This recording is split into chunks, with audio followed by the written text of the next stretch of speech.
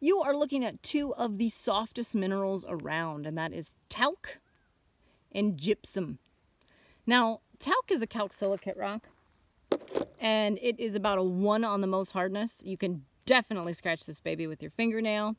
Talc has been used in a lot of industrial applications for some time. Some talc got a bad rap because it was associated with asbestiform minerals, asbestos. There's a lot of talc mining that was done in California in the United States. I'll talk in excruciating detail about talc in another mineral video that you can find here. I have a minerals playlist, so if you want to learn more about talc, check that out. But just know it's actually really cool. It can have a greenish tinge, whitish, grayish. It's really soft. It feels kind of greasy. And like I said, it's actually a whole different classification of minerals than our other soft mineral, and that is gypsum. Now, gypsum can come also in a lot of different varieties. Actually, gypsum can get impurities and get different colors. This one's fairly clear.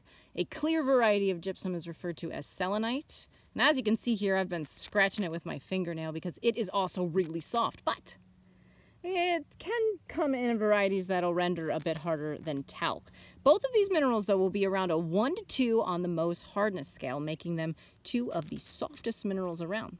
Now, we can powder down gypsum, and gypsum also has some industrial applications, but gypsum is also used in the manufacture of drywall. So if you've got drywall, it uses gypsum. There are a lot of different forms, like I mentioned, selenite, alabaster. There's all these different names that go along with it. And again, if you want to learn all the excruciating details of gypsum, then just check out my minerals playlist and you can learn all about all the different minerals out there so you can identify them and have a lot of fun rock hounding when you know where to find them and what they are. So check that out. Otherwise, I do field trips here, virtual field trips and videos here. So if you want to join me on the next adventure in geology, if you love rocks and this cool planet, then just sub or join me here at Let's Go Geo, and I'll see you on the next Geo adventure.